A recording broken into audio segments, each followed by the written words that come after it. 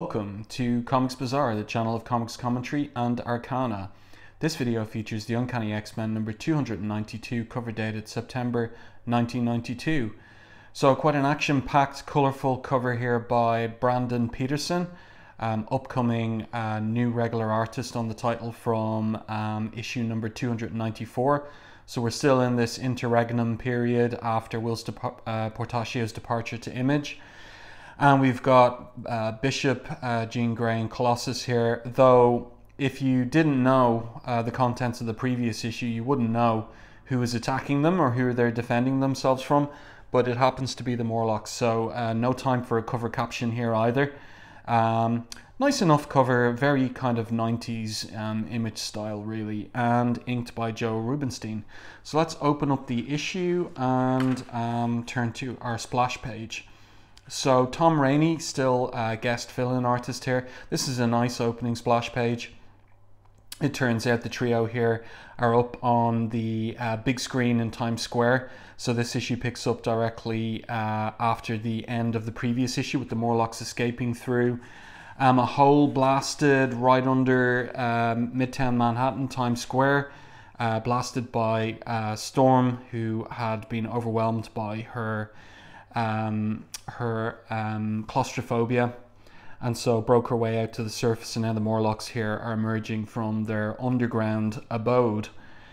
So what happens is that the trio here are determining what to do next, and Bishop, of course, our time-displaced future XSE soldier, determines to go guns firing up against the Morlocks, and we'll see how that turns out subsequently. So the title of this story, The Morlocks Take Manhattan, and the creative team, Scott Lobdell writer, Rurik Tyler layouts, and Tom Raney penciler, so penciling over Tyler's layouts.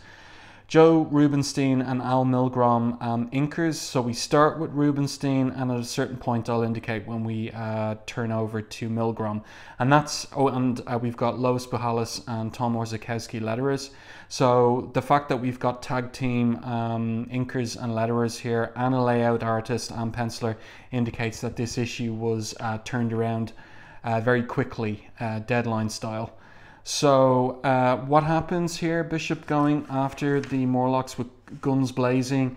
Well, Colossus intervenes. This is nicely done here. So he grabs Bishop by the shirt and grabs the rifle from him and tells him basically this is not the way the X-Men work, and this has been a lesson that Bishop has been learning over the last few months, issues-wise, with the X-Men. And Jean Grey here is telling the two guys to exercise some self-control. And let's continue, because we've got a scene shift to the X-Mansion, and we also have, picking up from a cliffhanger at the end of the previous issue, Mikhail has come down to free Callisto from the restraints in the med lab. And obviously he's taken a swing at Iceman, and Iceman here ridicules Mikhail that he's not really the most likely qualified to dispense psychiatric advice.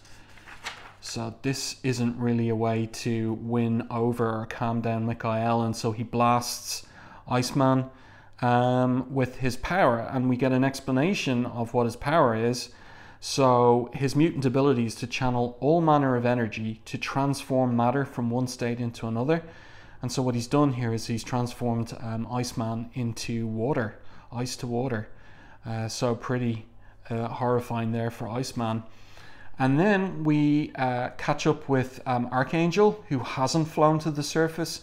Instead, he stayed down in the Morlock tunnels, and he has gone to the scene of a horrific episode in his own life when his natural wings were removed, and as he thinks to himself here, the place where Warren Worthington III died and the creature known as Archangel was born. So this was back in X Factor 15, but eagle-eyed readers will see that this is rather the dais that Angel was strung up to back in Uncanny X-Men 169, the first appearance of the Morlocks. So there's a little bit of miscommunication here between writer and artist in terms of visually what we're seeing here in the comic. And then we pick up with Professor X, who has perceived telepathically that there is a traumatized Morlock with psychic abilities who is the cause of the Morlocks going crazy, and here he is here. So he's located him, but he's hidden down this little tunnel beneath Manhattan, and he knows that the only hope of sedating the Morlocks lies in calming this particular Morlock child. So then we go back above ground to Times Square. If you look very closely here, you see these kind of risque pictures in the background, so kind of indicating in 1992 Times Square hadn't yet been cleaned up, still was a bit of a louche area in Manhattan. And here we have this horrifying image here of this particular Morlock whose powers is to absorb the bodies of his victims. So Colossus happens on him and starts to tackle him physically, and of course, because Colossus is organic steel, this Morlock's powers isn't able to work on Colossus. And here we've got a pretty cool anchor image of the battle between the two, and Colossus is concerned about doing damage to the innocent hostages who are in this Morlock's, he calls himself Nemi, in his body. So Jean telekinetically removes bystanders from risk, and thinks here this is an interesting little mistake, slip up on Lobdell's part, where Jean says, "Oh, the reason I need to telepathically remove the fodder from the Morlock's grasp," but of course she's using her TK, her telekinesis powers. And here she thinks anguishedly that she can only think of one way to stop the Morlock Mimi, and as she thinks, and heaven help us both if she has no choice. So we'll see how that pans out later on in the issue. And then we catch up again with Bishop, and this is a nice little scene here. So it's an action scene, but a little bit of characterization as well going on. So Bishop is spent in terms of his projected energy reserves, so he tricks the Morlocks into using a bioblast against them. As he says here, "I'm managing to take them on physically, but if even one of you possessed a bioblast, hoo boy, would I be in trouble." So he tricks them, so one of them does blast him here, and that charges him up with energy again. So as he says here, they're gullible and easily manipulated. Interesting little color issue here with, actually I forgot to mention, it's Steve Buccellato on colors here. So it looks like he thought he was coloring this character or even this one when it's actually Bishop. So he's colored him in lime green there. So a little bit of a mistake, and again an indication that this issue was probably put together in a rush to beat the deadline for the printers, because even the coloring here looks quite speedy, like there's no care taken over it. And at this point too, definitely this page, and I think this one too, we've switched over to Al Milgrom on inks, so the inking a little cruder. Probably again, to be fair to him, probably having to turn around these pages very quickly. So the police turn up and they remember Bishop from the executions, assassinations of the future criminals in issues 284 to 288, and they want to take him in for questioning. So how is he going to respond to the arrival of the police? And then we go back to the X Mansion, and this is pretty cool. So we've got Iceman here using or having had his powers boosted by Mikhail, who says to Bobby, he's doing nothing other than to help Iceman achieve the full potential of his mutant abilities. Imagine the possibilities of a body constructed completely of ice. So this is Iceman made completely of ice instead of the external casing of ice, which you've been content to wear as a manifestation of your powers. This is the legacy of your genetic birthright, Iceman. So this is something that does get explored during Lobdell's tenure on Uncanny X-Men, and we see a different kind of 90s version of Iceman coming soon. So pretty cool that this is the origin of that new version of Iceman, Pure Ice. But what happens is that Mikhail basically rips Iceman to ice shards. And, well, of course, we're going to wonder whether Iceman survives that. And upstairs, in the attic atrium that serves as Storm's apartment, Callisto is going through Storm's things and looking for her old leather jacket, which Storm took from her as a trophy and symbol of winning leadership over the Morlocks back in Uncanny X-Men 170. So Callisto determines that it's only fitting that she wear the jacket again when she destroys the Morlocks. So she's still intent on destroying the Morlocks. And then we pick up with Professor X, who's making his way. He's gotten out of his automated wheelchair, which is too wide to come down this little tunnel. And so he's gotten on his gotten down into the dirt and is dragging his legs behind him.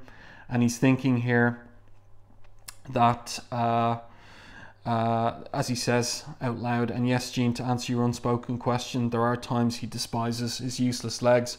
So picking up on the fact that he's lost the use of his legs again back in Uncanny X-Men 280. Nice little use of screen tones here. So obviously a bit more time for this page, and I think that this page was inked, those little tick marks there indicated ink by Joe Rubinstein. So yeah, Rubinstein having a little bit more time, taking more time over his pages. Again, we've got the screen tone there, and it's a nice effect. But we've got this horrific moment where Professor X realizes that he has injured his legs. So whether it's that he's got no feeling in his legs or not, and he's bleeding, so he has to tie his leg up just as he arrives at the point of getting to the traumatized young Morlock child. And then we go back to Bishop, who has decided to blast away at the NYPD officers. But then Storm finally, it seems, has gotten a grip on her claustrophobia, and she arrives to stop Bishop from killing the police officers. She blows them out of the way of his blasts, and she tells him that her patience is wearing thin with his constant overreacting to every threat. These officers were doing their job. So this is a rerun of an argument they've had before a few times, and Storm tells him that they're going to talk about it again, and Bishop, looking dejected, asks rhetorically, "Why don't I doubt that?" So then what happens is we pick up with Mimi again, and Colossus is beating him down, but suddenly Mimi falls apart, and the humans he'd absorbed into his body are freed from him, and Colossus asks her rather, what's happened? And she says she happened, and she says there was no other way. It was there in his thoughts. He was stalling. Another moment and his victims would have been trapped forever. I had neither the time nor the ability to be subtle. And so she's saying there was no other option. She had to telepathically reach in and turn off his mind. So that is to say, she killed him. Interesting, like a final resort, and it kind of like parallels, interestingly, the whole other situation with Bishop. Bishop is used to using lethal force, and the whole argument coming his way from both Colossus and Storm is not to use lethal force, and here Jean is being forced into taking the life of this Morlock, there being, as far as she could see, no other alternative. And then we pick up with Professor X, and he manages to make physical contact with the Morlock child. His name is Kevin, his codename Brain Cell. And he explains to the child, I merely added my strength to your own, Kevin, thereby allowing your fellow Morlocks to act out of their own accord. And it turns out Mask was behind everything. So Kevin says, but the thoughts Mask placed in my mind and the horror I inflicted upon my brethren. Professor X says, it's past, now's the time for healing. Rest, child, and know you are forgiven. So this is a consequence of Mask's doing, ultimately, a Mask dying in X-Force number 7.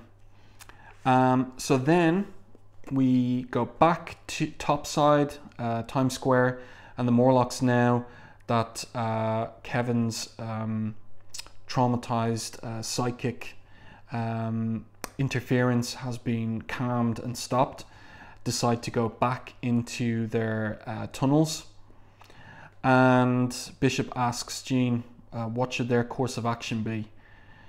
And she says, they may be out of sight, but they're also still out of control. We have to find some way to stop them before they do something we'll all regret.